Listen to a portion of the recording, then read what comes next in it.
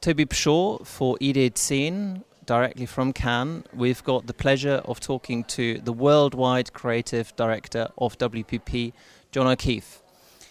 John, 2009, pretty hairy year for the industry. Cannes 2010, if you reflect on the submission, does it show in the work?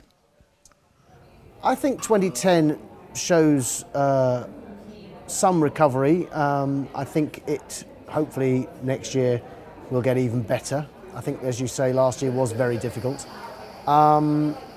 It's interesting to observe that countries of whom it is said, rightly or wrongly, they didn't have a recession, such as Australia or Brazil. We haven't tallied up all the results in Cannes, but in recent shows, those sorts of markets have been producing consistently high-quality creative ideas. And it just shows the corollary still remains that in a very deep recession, budgets are cut, clients get more conservative, and from a creative director's perspective, the work suffers. So, that's why I guess Australia and Brazil have been leading the way. As an executive creative director of WPP, you've got a broad overview of its output, digital as well as traditional, by market. Can you pinpoint any specific creative hot pockets around the world? I don't know about hot pockets. I mean, I'm very taken with ideas specifically. So it might be that, a particular market has this brilliant idea. So Y&R South Africa, for example, has got what I consider to be one of the best ideas I've seen for a long time, which is for UNICEF. And it's a child soldier, or obviously anti-child soldier campaign. And they've got little cellophane plastic bags of the kind we all remember as children, ostensibly full of little green toy soldiers. And then when you tip them out, they're actually children. And it's an incredibly powerful way of bringing that message home to people. And they get sent as direct mail packs to senior political figures at the United Nations, etc. And I think that's a fantastic and obviously very worthwhile cause. So I'm looking out for that one. I haven't really heard anything. I'm hoping that does well because I think it deserves to. Mm-hmm.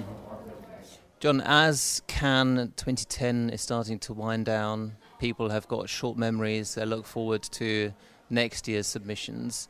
What would be your top 3 pieces of advice to creatives and creative directors around the globe? Well, I think it's always worth, there'll be some people licking their wounds as they go home thinking they were deserving of more than they got, perhaps.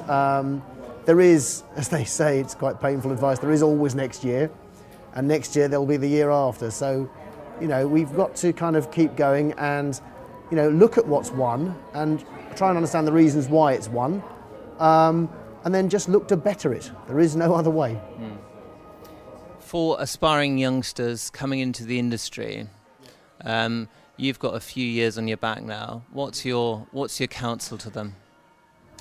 Well, I worry about that, and I think when I came into the industry, and possibly even when you did, and you're seriously younger than I am, it was very much a fun industry to be in, and obviously you could make your name and you could do well and all those things. I hope that we haven't become so procurement driven and cost cutting and all the rest of it that it becomes a difficult industry for the youngsters to join, because we're nothing without the new blood, and I hope that people coming out of colleges still look at our industry and want to join it. John, thank you very much. Much appreciated.